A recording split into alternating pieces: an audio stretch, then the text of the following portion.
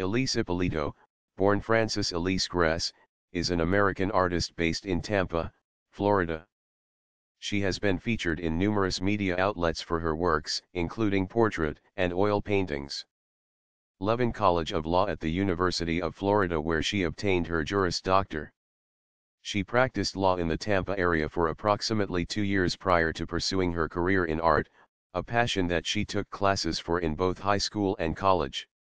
Ippolito began her art career through word of mouth, creating portrait paintings modeled after photographs that she took of clients.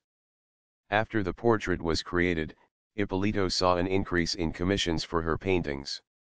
Ippolito was commissioned by South Tampa magazine to create a portrait of Joanna Garcia, best known as the daughter of Reba McEntire on the show Reba.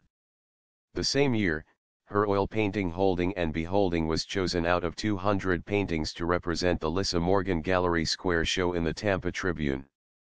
Ippolito and her works have been featured in numerous news programs as well as the Scarfone Gallery and the Claire de Lune exhibition. In addition to art, Ippolito is a philanthropist, donating her time to the Junior League of Tampa and donating art to raise money for various causes to include the American Cancer Society. She is a resident of Tampa and is married to internet entrepreneur Ian Ippolito.